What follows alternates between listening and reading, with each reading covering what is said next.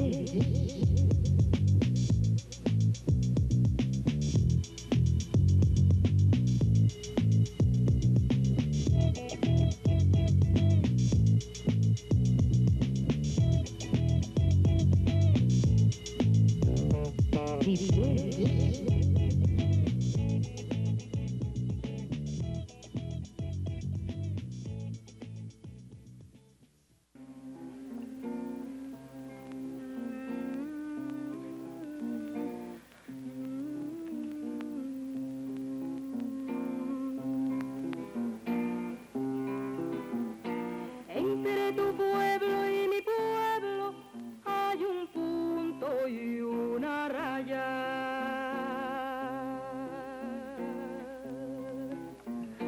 Entre tu pueblo y mi pueblo hay un punto y una raya. La raya dice no hay paso, el punto vía cerrada. La raya dice no hay paso, el punto vía cerrada.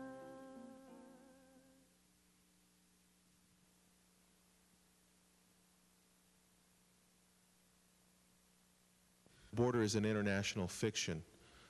I think that it's important to understand that borders are established by power.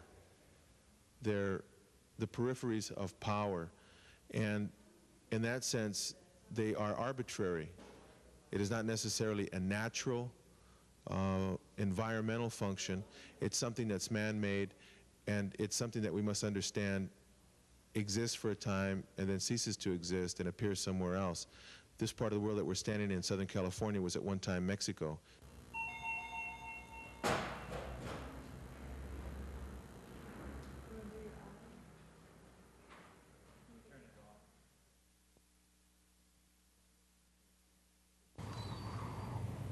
I take a trip west into the Jordan River Valley and find myself atop the heights of Mount Nebo. From here I can see the controversial lands of the West Bank, homeland of the Palestinians, occupied by Israel for the past 20 years. On a clear day, it said, I could see Jerusalem from here. Today, I look out on a light blue haze, and I remember an image from the Bekaa Palestinian refugee camp outside of Amman. Orphan boys play a game which looks a lot like Duck, Duck, Goose. But in this context, the game acts out their reality. An arbitrary tap on the head, and he has to get up from his place and run. When he finds a new place, there's no security. The threat of the next tap always remains. All your identification materials on the desk, then move to the back of the room. Keep all your identification materials and wallet on the desk. Then please move to the back. In the town of Strabane and Lifford and County Donegal, we have situated just to the right of the second bridge the actual physical presence of the artificial border which separates the 6 occupied counties from the 26 counties. That checkpoint is manned by the Crown Forces, by members of the RUC, which is the locally recruited police force, which was set up by the British government. This membership is drawn almost exclusively from the unionist community, the unionist community being the section of the community who supports the British presence. It is also manned by personnel of the Ulster Defence Regiment, which again is a locally recruited regiment of the British Army, which again is drawn from the unionist community. The experience of the local nationalist community in Strabane when travelling from here to Lifford, which is only a distance of approximately 1/2 mile, that being about a 5-minute drive in the vehicle, is that depending on the mood of the Crown forces at any given time, at the checkpoint which divides Strabane from Lifford, if an individual is fortunate in that the RUC personnel, UDR personnel are in the right frame of mind, one could drive straight to Lifford and simply be waved on at the checkpoint. But on most occasions, members of the nationalist community, being identified by local RUC and UDR personnel as being nationalists, go through an experience in which they are taken into what is called the search bay. The search bay is a large shed constructed of corrugated steel. Now, during the course of the time that they are in the search bay, their vehicle will be searched. Each individual person travelling in the vehicle will also be subjected to a body search, and on most occasions they will be subjected to actual verbal and at times physical abuse, which means that a journey from Strabane to Lifford, which should be a round trip of about 10 minutes, could take a member of the local nationalist community anything up to 2 hours to complete that journey because of the detention and harassment they receive at the checkpoint. Despite the harassment at the checkpoint, that if you ask most nationalist people in Strabane what the psychological experience is when they travel from Strabane to County Donegal, they will invariably tell you that once they reach Donegal, that they have a psychological sense of freedom, that the tension seems to leave their body. They no longer fear the harassment, which is a very real, a very ever-present fear while they are in Strabane. So psychologically, the situation has developed that people do believe that they have entered another country once they have actually crossed the artificially created border. Get out of the car, take off your jacket, and empty your pockets.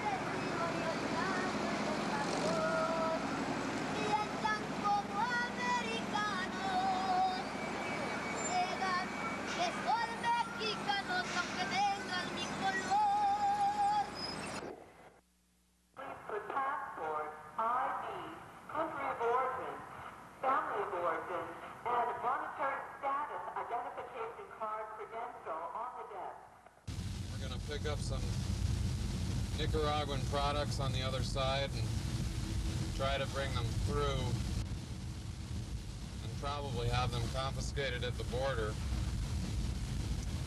And people plan on bringing a class action suit or challenging the right of the U.S. government to restrict products from Nicaragua and that economic boycott that or embargo that they've launched to try to squeeze a little more blood out of a country that's trying to get it together. We'll be gathering on this road, getting our banners together. If anyone's going to be driving their car through without Nicaraguan goods, they can decorate their car to go through the customs station.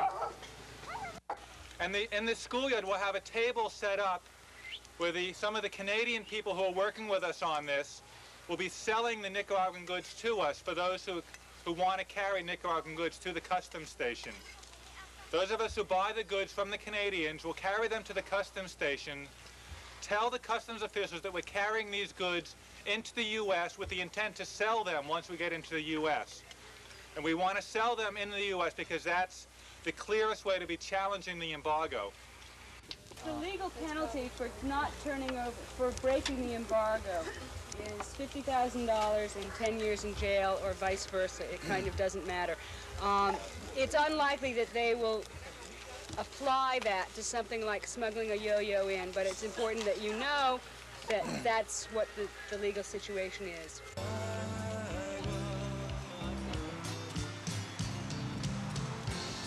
In the flash of this moment, you're the best of what we are. Don't let them stop you now, Nicaragua. Are you the spokesman for the group here? There are 3 spokespeople. I'm one brass behind. I'd like to speak to all 3 of you. Right, go right ahead. Okay. I'd like to know what your business is here today. We are carrying Nicaraguan goods to bring into the United States. Some of us are carrying them for resale, some of them are carrying them for our own personal use. Okay. Then what I'll ask you to do is to go through the normal procedure here at the crossing. That's what we plan to do. That's what we're doing. What I'd like is all of you to get into this area. Customs and INS is set up to go through the inspections just like a normal routine. You're not getting Why don't we go through the normal customs? If this is a normal procedure, yes. why don't we go through the normal customs? There is no walk pedestrian area at this station. The back is the walk area. Well, there are cars that are on the line, too. Pardon? There's pedestrians and cars coming through with us. All right, the cars will go through the normal procedure. They go through the carport. Pedestrians are going to go through the pedestrian area. Lawrence? Norwich, Vermont. How long have you been up to Canada, ma'am? Just since this morning. Came up special for the border action because I am so concerned about what we're doing. What do you have to declare? I have a little Nicaraguan knick-knack that I've spent $5 for, and I'd like to sell it to a friend in the States. What happened? I said, I'm bringing this coffee from Nicaragua into the States, and I'm going to keep it, and I'm going to sell it for a huge amount of money, make a profit off Nicaragua profit. And they said, well, we're not going to screw with that, so we broke the embargo. Anybody want to buy some coffee? You broke the embargo? We broke the embargo. What does that mean? What do you mean? Made in Nicaragua Import Company. I'm one of the officers of the company. We're selling shares. You want to participate in capitalism there, young man? Family of origin and monetary status identification card credential on the desk. This poem, for me, is especially significant because of the country where I'm from, which is Panama, which, as far as I know, is the only country in Central America, or I think in the continent, with 5 borders, limiting to the south with the Pacific Ocean, to the north with the Caribbean, to the west with Costa Rica, to the east with Colombia, and then it has another border going right down the middle with the United States, and the 5th border, La Quinta Frontera, which makes this all the more meaningful for me. In every border post, there's something insecure. Each one of them is longing for leaves and for flowers. They say the greatest punishment for a tree is to become a border post. The birds that pause to rest on border post can't figure out what kind of tree they've landed on. I suppose that at first it was people who invented borders, and then borders started to invent people. It was borders who invented police, armies, and border guards. It was the borders who invented customs men, passports, and other shit. Thank God, we have invisible threads and threadlets, born of the threads of blood from the nails in the palms of Christ. These threads struggle through, tearing apart the barbed wire, leading love to join love, and anguish to unite with anguish. And a tear, which evaporated somewhere in Paraguay, will fall as a snowflake onto the frozen cheek of an Eskimo and a hulking New York skyscraper, with bruises of neon mourning the forgotten smell of plowlands, dreams only of embracing a lonely Kremlin tower. I am a racist. I recognize only one race, the race of all races. How foreign is the word foreigner? I have 4.5 billion liters, and I dance my Russian, my death-defying dance on the invisible threads that connect the hearts of people.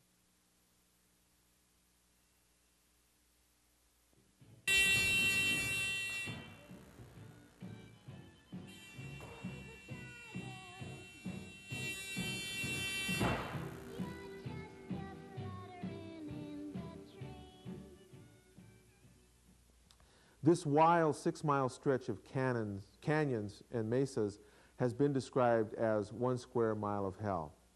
By the hundreds and thousands, aliens emerge from Tijuana's tenements in the late afternoon of every day to await darkness and an illegal rush into the United States. The mesas and canyons are alive with people, which I don't know, this is the same no man's land he was referring to, which are now alive with people.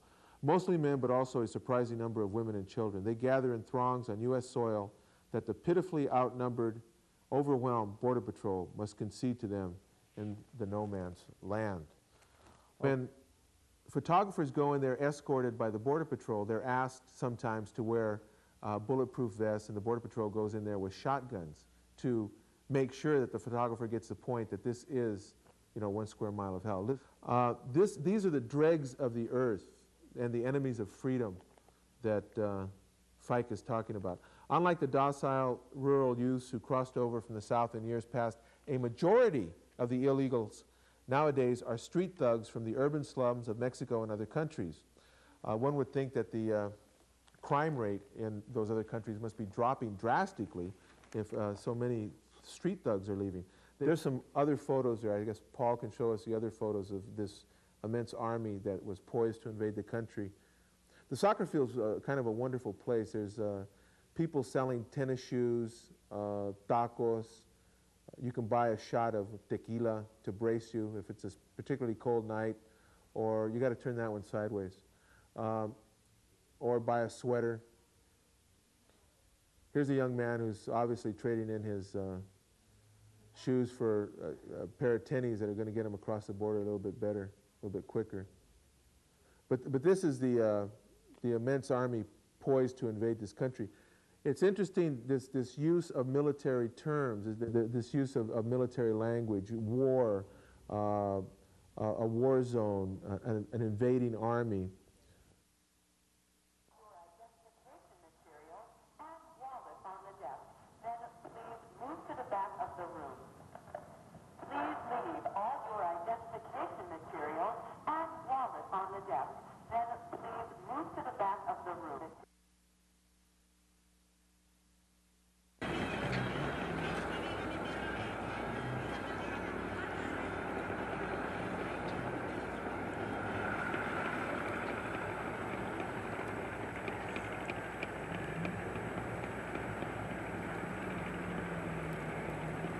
En el transporte del Pacífico o en tren a Tijuana. Onda Ranchera.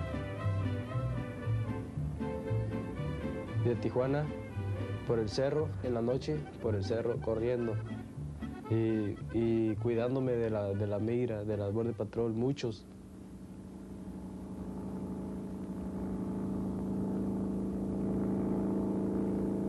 Muchos Border Patrol, un helicóptero anda arriba, unas luces grandes, fuertes, así.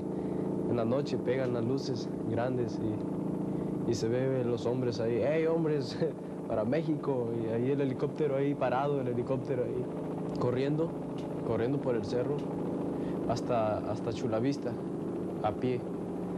Son como 2 horas o 3 horas.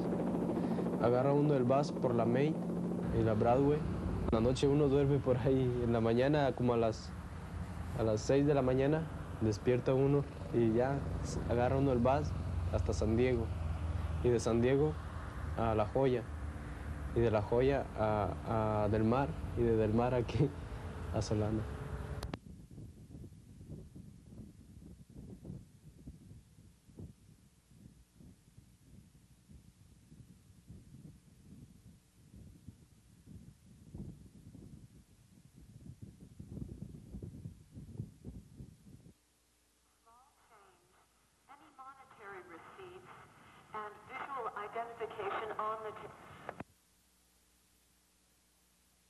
Oh, just a minute ago, I was talking about how this new law will enable the employers to exploit the workers more, you know, kind of looking at it into the future. This is already taking place. Employees are being fired and losing their seniority rights and are being rehired, paid out of cash, working in clothes shops. They're losing their apartment buildings, or their rents are being, you know, raised. And there is a lot of fear within the immigrant community. They think that if they go out in demonstrations, if they speak up to their employers or to their land owners, they're going to be turned in to the INS for being illegals. So then they accept the wages, which they have been accepting for the longest, but now with an increased level of exploitation, and their living conditions are being reduced already. Is kind of surprising that all of this has happened so quickly. I mean, the act was signed into law late last year, and now just at the beginning of summer, there have been thousands of firings. For instance, in the government district, I don't think that there's that much of a shortage as they want to lead us to believe. The factories are still operating, and not only operating at full capacity, but they are transferring many of the work that was done into in the plant to the homes. I'm paying them at wages which are way below, the minimum wages. For instance, we have workers who can work in the government district for $75 a week, sometimes even less than that. They work 12 hours a day for 6-7 days a week, and they get a check, not a check, but cash for $105, $110, which is absolutely amazing. Then we see the other side of the coin is that those workers who will be benefited by the law, or who has already been benefited by the law, they think that if they go out and support those workers who are not being benefited by law, will be blackballed or something, and then they will lose the right, to become legal aliens or legal residents of the United States.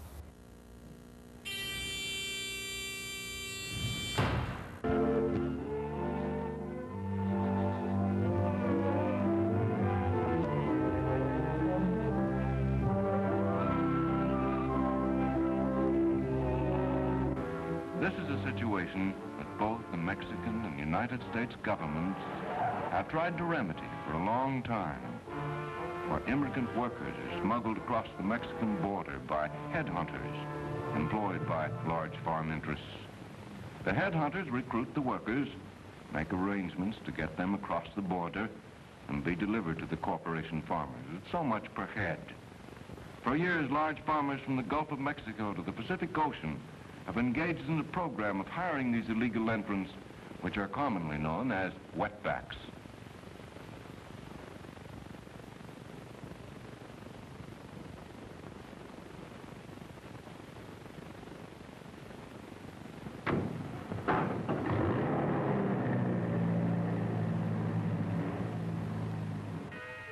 But for the grace of God, you or I might have no choice in the matter, like these people that are discriminated against. Frequently, 9 or 10 people live in a one-room shack where they cook, eat, and sleep. How about sanitation? There isn't any. But it doesn't make much difference. They're only human beings. Now, if they were tools or farm equipment, they would be housed in a nice, clean, waterproof shed. But they're just human. So consideration isn't necessary. Come to the right line, sit down, and leave all identification material on the small basket left.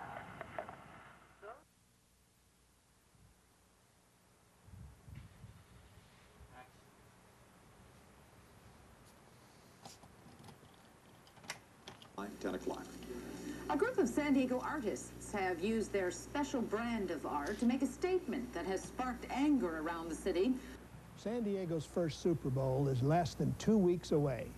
This historic sporting event is a unique chance to showcase our community. San Diego spends millions of dollars promoting itself as America's finest city, but now it's sending a mixed message. That's why it was disturbing to see posters crop up on city buses proclaiming San Diego to be America's finest tourist plantation. It's directed at tourists and residents. The poster appears on 100 transit buses, so there'll be posters on the streets 24 hours a day. The transit company sold the space to the artists. The posters were paid for with federal grant money and were supposed to convey the message that San Diego exploits undocumented workers. Sure, there are illegal aliens working in San Diego's tourism industry, but how many? Well, it's not the kind of thing that anybody keeps statistics on. But the INS district director says he hasn't seen a big shift away from hiring illegals yet. For those who are hiring illegal aliens, and I can't say how large a number that would be, certainly there are some employers who continue to hire them. The poster suggests that San Diego uses a type of slave labor through undocumented aliens, while at the same time trying to deny their existence. That's the Border Patrol putting handcuffs on an illegal alien. 39 Alive calls on San Diego Transit to remove the posters immediately before Super Bowl crowds appear. I'm Bill Fox, and we welcome your opinion. Send us your ideas. Write to editorials at this address. Well, thank you, Allison. In the midst of all this good news,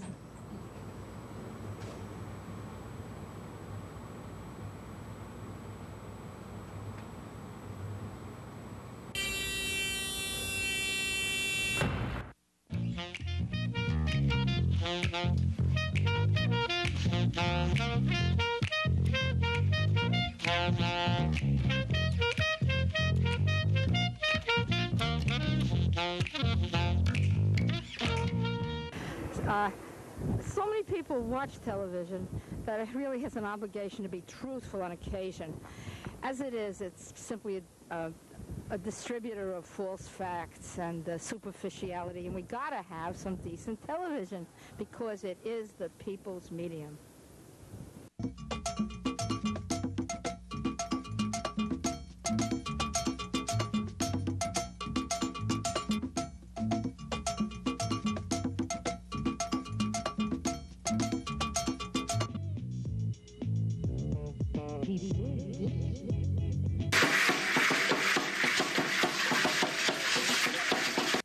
Turn your TV to Deep Dish. You know, I have a son, Alex, who recently has been having some nightmares about bombs. And I guess probably most 4-year-olds have said this to their parents at one point or another. After he asked me about 85 questions about how do bombs work and all that, he says to me, "But Dad, why do they drop bombs? Why don't people just talk?" And of course, given my job and my background, I knew the answer. And I said, "Well, Alex, there's not enough public access channels yet." Here's the unabridged explanation of how Deep Dish TV gets to you. It starts with thousands of producers making programs within their communities nationwide. They send their shows to coordinating producers, each in a different region working on a different show. All the edited shows are sent to Deep Dish Central in New York, where we coordinate the network. We take it to an uplink, which sends it to a satellite, which sends its beam back down to this hemisphere in a pattern called a footprint. Cable systems receive the signal in a dish and send it out to their subscribers on a public access channel, through the cable system to your house, to your TV, to your eyes. Deep Dish is a unique network because it isn't driven by profit or religion. We won't try to sell you anything. Public access is a vital component of our First Amendment rights. Stay tuned to Deep Dish and see Fearless TV. Entre tu pueblo y mi pueblo hay un punto y una raya.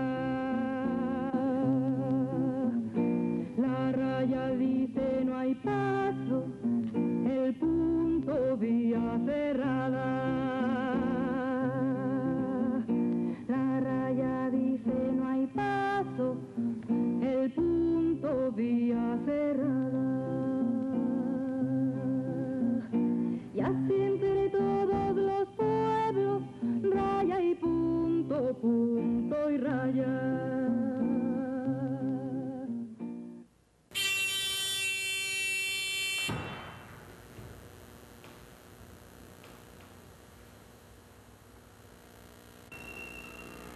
What I'll try to do is set out and substantiate that in this discussion about the media and social responsibility and truth.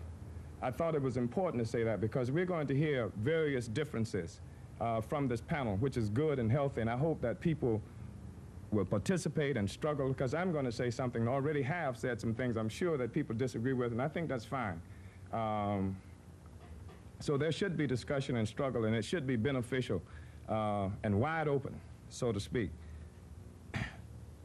When we talk about the social responsibility of the media, I think that it's important to ask what media we are talking about.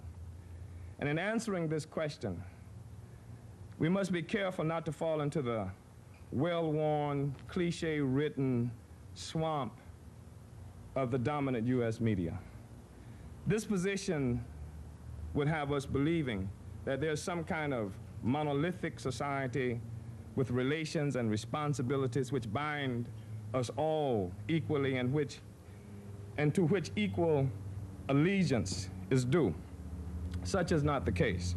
The fact is that within the current borders of the territorial United States of America, there are entire societies which support the existence of a dominant society.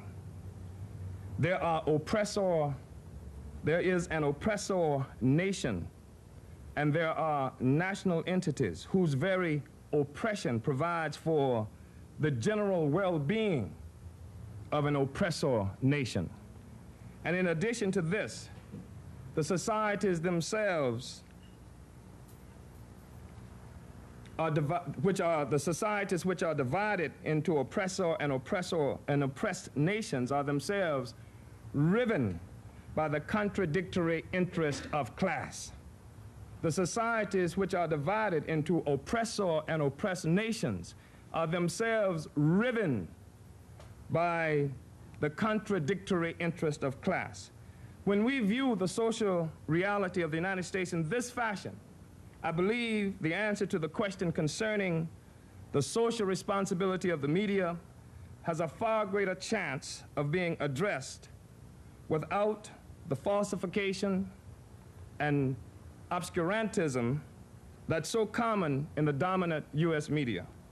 Likewise, the question, does the media tell the truth? The fact that there are oppressed and oppressor nations within the United States, the fact that even within these social configurations themselves, that is the oppressed and the oppressor nations, there are contending class forces seeking to achieve their own separate material interests, help us to understand that there is no one truth. There's the truth of the slave, and there's the truth of the slave master. From time immemorial, the slave has disagreed with the truth of the slave master. Those of you without work permits, please come to the right line, sit down, and leave all identification material on the small desk at left.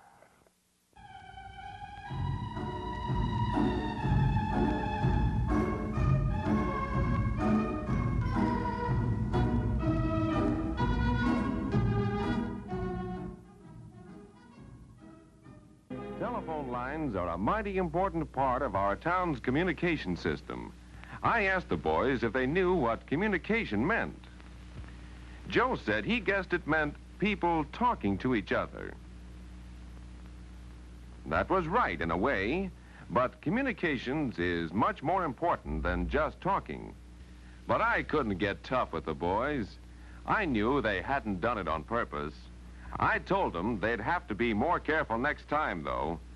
Telephone lines are a mighty important part of our town's communication system. Without communications, our town wouldn't get along well at all.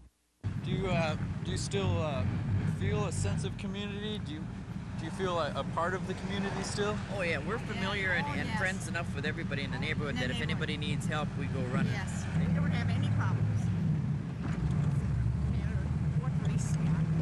Bunch of nice kids. Yes. Well, this is the League of Nations, actually, in our neighborhood. Yeah. Lady down the block is Spanish. She's married to a black man. We're Greeks. There's blacks right next door. I think they're from Africa. Next door? Right. You know, Chef Brockett's cakes like this are made in a mold. So they probably all look pretty much the same. Yeah. It's not the way with people.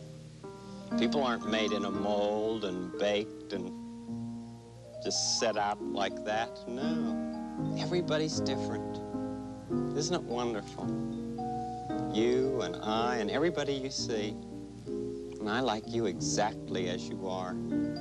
Yeah. Country of origin, family of origin, and monetary status identification card credential on the desk. Please put passport, ID, country of origin, family of origin, and monetary status. There's a fatal epidemic spreading throughout the world, a disease called AIDS, a non-discriminant disease that can attack any person from any type of family. In 1986, Lyndon LaRouche's political empire created Proposition 64 on the California elections ballot. This proposition designated AIDS as an infectious and contagious disease, making its victims subject to state quarantine and isolation laws. The proposition also applied to those carrying the AIDS virus, but not suffering from the disease. Is it possible that we could actually do this to a family member or friend? Quarantine? Isolation laws? Imagine. I was in the hospital. Hell, I was in there for 10 days. They asked me a lot of questions. About how they think I contracted it, my social habits, what I knew about my partners, stuff like that. I suppose my responses were enough reason for them to want to test me. And my results came back positive. I think that fear alone could kill me. Along with the fact that I've been exiled from my own society. I've been denied my whole life. And do you think that there's any money for research out here? Ha! God, no. As far as they're concerned, the problem has been solved. I'm dead. I don't even have a fighting chance. Now that I think back about it, those doctors probably only wanted to know whether my test should come back positive. Or not. I don't know. Maybe public health had something to do with it. Maybe I really do have it. But I can't help but suspect that my social tendencies had something to do with it. I always worried about those strange clicks on my phone. Sometimes I pray I could take back that moment. And sometimes I think about that affair and I say to myself, I was really living that. He made me pasta with homemade sauce and reread poems by Baudelaire. I never even considered who the people I slept with might have slept with. I really have no way of knowing. I was only being human.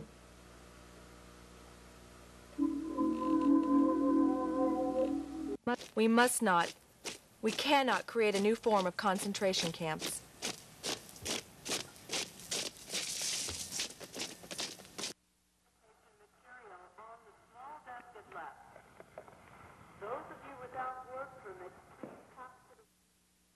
This land suit started in 1976.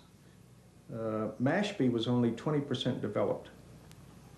And when the suit was filed, the biggest protesters were the land developers, the real estate brokers, and the title insurance companies, who were deathly afraid that their whole livelihood would be stopped in Mashpee if they weren't able to build and develop and sell insurance. And so these were the people that, that put up the primary fight. It was the town of Mashpee, which was now controlled by white town officials, the New Seabury Corporation, other development corporations led the major fight against the Indians' land suit. When the case was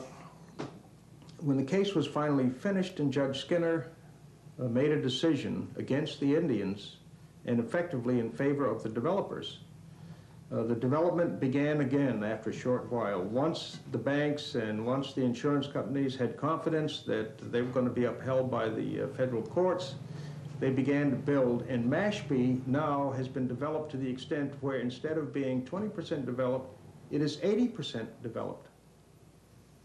Mashpee has changed from the once small Indian community to a white middle-class yuppie type of a community.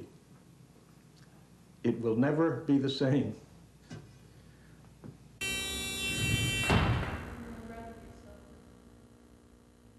Those of you without work permits, please come to the right line, sit down, and leave all identification material on the small. The words "We the People" signify the chain of unity, which now welds our vast empire of 48 separate states.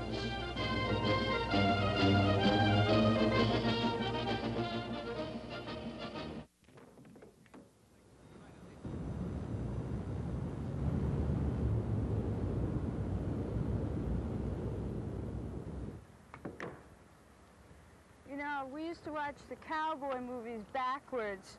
That way we'd always win. Oh, you want to talk to me about gentrification?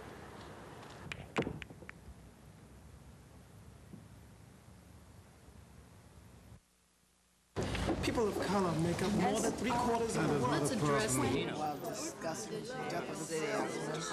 I don't even know what Filipino is. I don't even know what Filipino is. Let's address had that been in effect, we probably would have done. Can we go with him? And she said to me, sure. We were told we could go the full range of Asian. So the first woman turns to me and says, Testing. Testing. Can you hear me?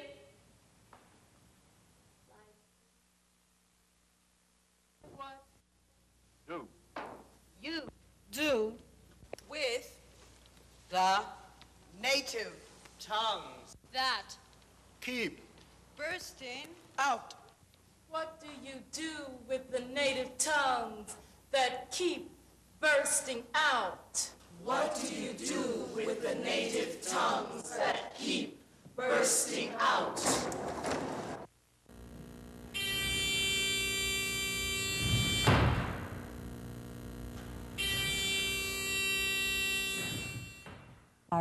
That as prisoners of war, we represent the strategy that will liberate our people.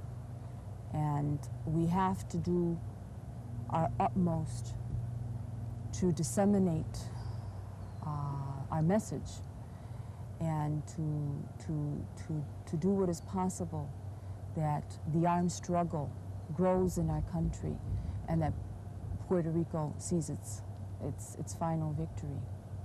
We're living proof that there is an armed movement out there. We're living proof that Puerto Ricans are not submissive and docile and stupid and ignorant and dirty, okay? You know, we have challenged that. We're living proof of that. And we're not the first generation and we won't be the last, you know, and that's what it's all about. And that's why they strike out at us. You know, we look like we're harmless and they'll tell us, you girls look harmless, okay? But they know that we're committed to something that we'll give our lives to. There's very few Americans in this country that give their lives for this country, let alone living in another country would they give up, you know, all the niceties of middle-class life. You know, and I've been to college, Lucy's been to college. They know we can all have, you know, these nice little jobs and a nice little house. We're human. I have a daughter that I haven't seen in 6 years.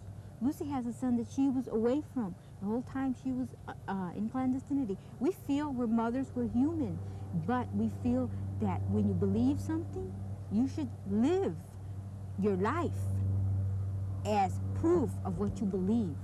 And if coming to prison means that we believe that our country should be independent, must be independent, and will be independent, we'll come to jail. And we're here.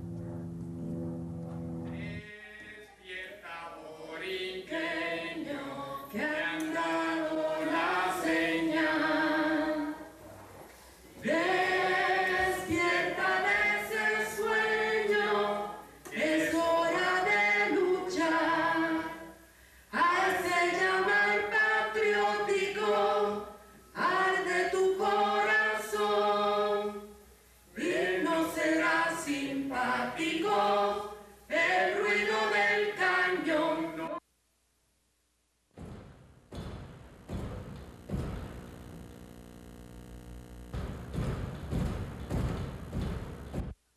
I'm so busy during the daytime that I don't have to be scared very much, but at night, when I'm trying to go to sleep, I just keep thinking about standing there and being sentenced to 20 years or something, and I feel really scared. I don't regret what I did, but the idea of being in prison for so long, I'm worried that that my friendships would change or something, that if I'm not there to be with the people I know and love, that, you know, they'll grow in different ways and I'll become something different, and I would get out of prison and everything would have changed. And I want to have a child still. I'd really like to adopt one most of all. But maybe it would be hard to adopt if I'd been in prison. And I also think that maybe if people are locked up for a long time, they get kind of closed in, or less trusting, less warm. And so if I were locked up for a long time and I changed, then I wouldn't be as good a mother, because I wouldn't be able to give out to my child as much. And that's something that I'm especially worried about. But we can't sit back and not get involved because it might not be safe, or because it might not work. I hit the window, and the glass all fell out. And then I just reached inside and opened the door and walked in. And I was running through the halls, and I had a crowbar in one hand and the drill in the other, and I was trying to find the computer, because I thought I must have like 3 minutes or 5 minutes before they were there, and I thought maybe they're already at the gate now. And I found the computer room, and the computer was enormous. It was in 5 cabinets, and each cabinet was like the size of a big wardrobe. And each cabinet was full of computer parts. It was full of boards full of chips on them, and there were wires, and there were disk drives. And so I took the crowbar, and I started just hauling everything out onto the floor. And there were piles of computer equipment there, and so I just sort of danced up and down on top of them, and all these little plastic things fell apart. And still nobody came, and I kept thinking they're going to come stomping in here and yell, "Stop," or a shot will ring out or something. And nothing came, nothing happened. So I kept on working. And finally there was one cabinet that I was having trouble getting into. And I remembered that you're never supposed to have drinks near a computer, because that would be bad if you spilled them. So I was trying to think, where can I find some water for this computer? But then I saw that there were fire extinguishers on the wall. So I just took them off the wall and pulled the pin and squirted everything. And then I just flipped the switch, and things kind of popped and sizzled, and figured that was it. This computer is useless now. If I saw a toddler playing with a knife, I would take it away, and the toddler would probably scream and pout and everything. You know, I'd hurt its feelings, but at least it might save it. You know, a toddler could slice himself up. And if I see a bunch of generals and defense contractors playing with an extremely dangerous first-strike computer, I feel entitled to take it away from them, and they're going to scream and pout and maybe lock me up for 20 years because I've hurt their feelings in their machine.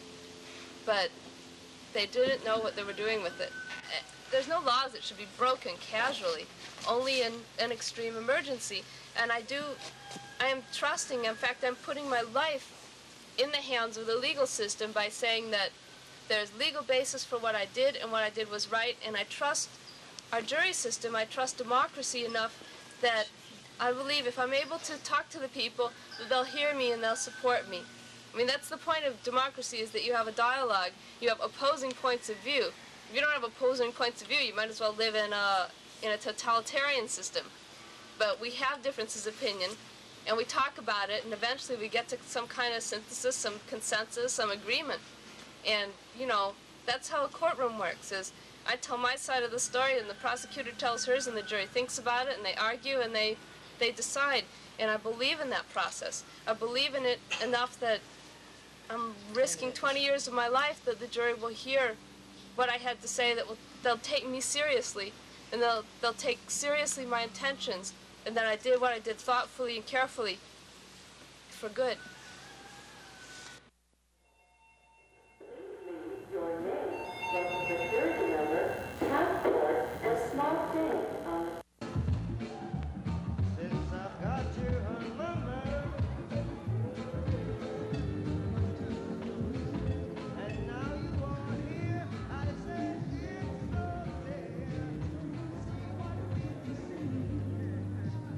one of the companies that does business in South Africa is IBM, and without IBM, the efficient implementation of the pass laws would not be possible.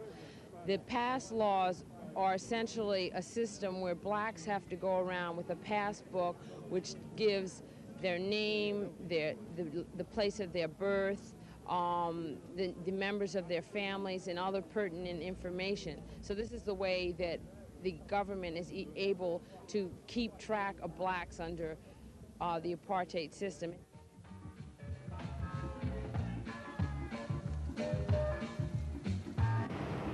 The enemy against which we fight is a vicious enemy. The enemy against which we fight is a powerful enemy.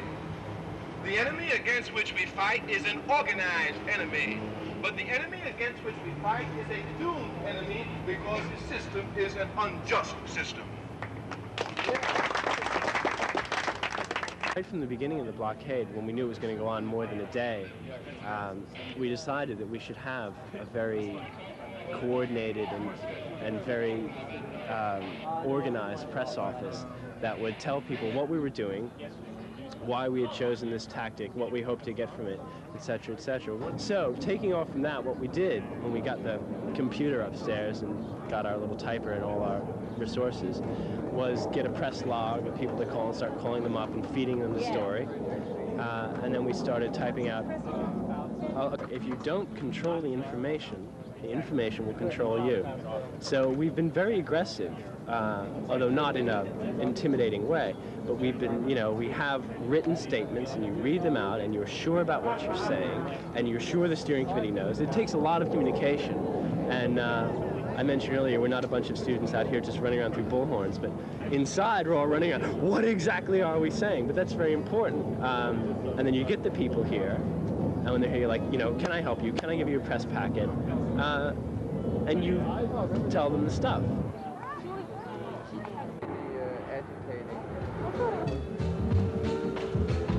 And now you are here, I said it's so clear. See what we could do from it. Just me and you, or we could stare it up.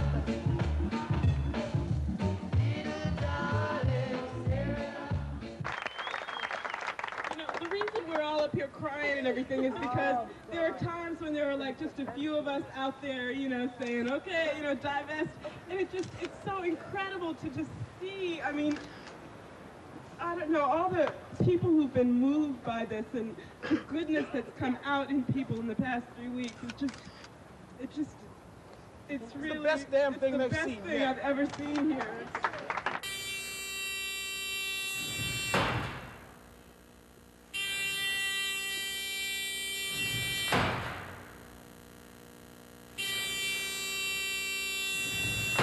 Another thing that's significant is the fact that it's happening here in the South Bronx. The part of town where they say the only thing that goes on is crime, drug deals, and that kind of stuff, and where the people are too ground down to lift their heads up and to look at and care what's going on around the world. Well, here in this Bantustan, we got people who are lifting their heads up, looking around the world and stretching their arms out in solidarity to the Bantustans over in the other USA, the Union of South Africa. We brought you all here to this Bantustan to send a message to the Bantustans all over South Africa and to the world that we understand we share a common oppression, common struggle, and common dreams to end this madness. What we're doing today has got to be a beginning. Yeah, we are one family today, you know what I mean?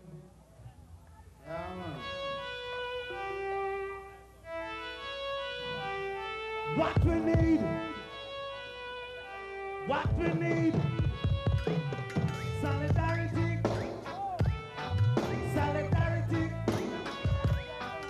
solidarity, solidarity.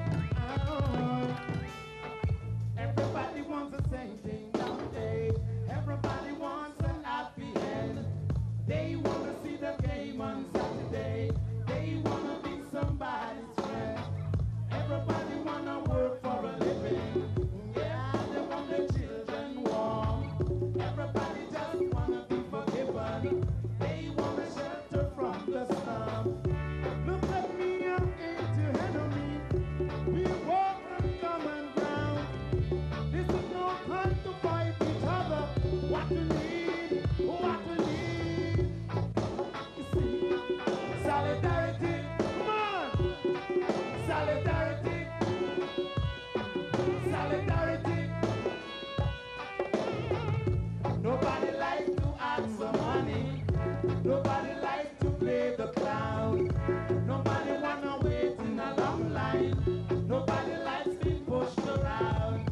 Everybody want their family protected. They want to express themselves.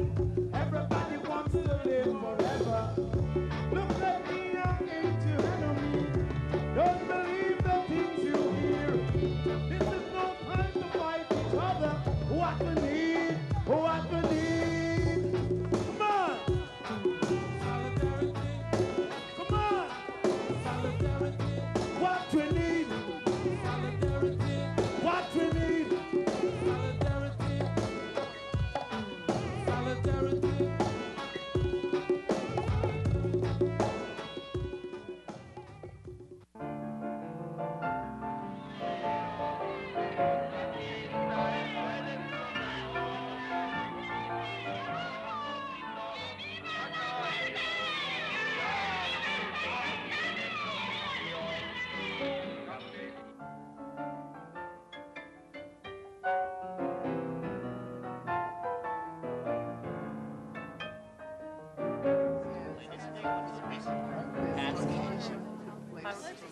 She said to this other woman, It also has this fear of People bites. Who's they?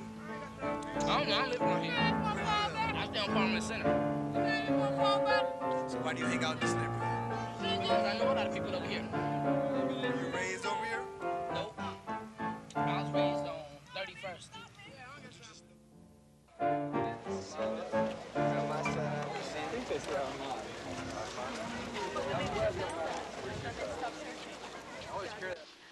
Figured that was it. This computer is useless now. And that's where they're finding the each cabinet was like the size of a big wardrobe. Could not